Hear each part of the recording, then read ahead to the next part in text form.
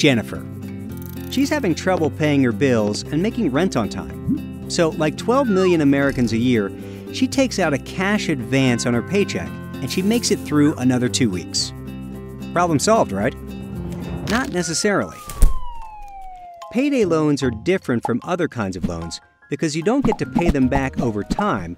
You have to pay them back all at once. You can get them in lots of places, in storefronts, online, even in a few banks. To qualify, Jennifer needs 2 things: income, easy, she's got a job, and a checking account. Jennifer is short $375 on her rent, which is also the average payday loan amount. To get the loan, she just has to agree to pay a one-time fee of $55.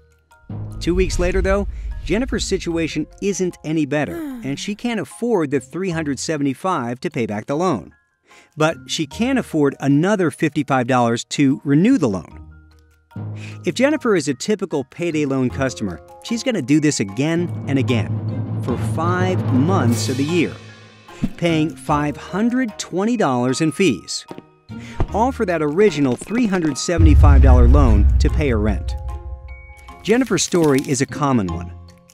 Payday loans are marketed as short-term solutions for emergency use, but the reality is quite different. To learn more about payday loans, who uses them, and why, check out pewtrust.org/small loans.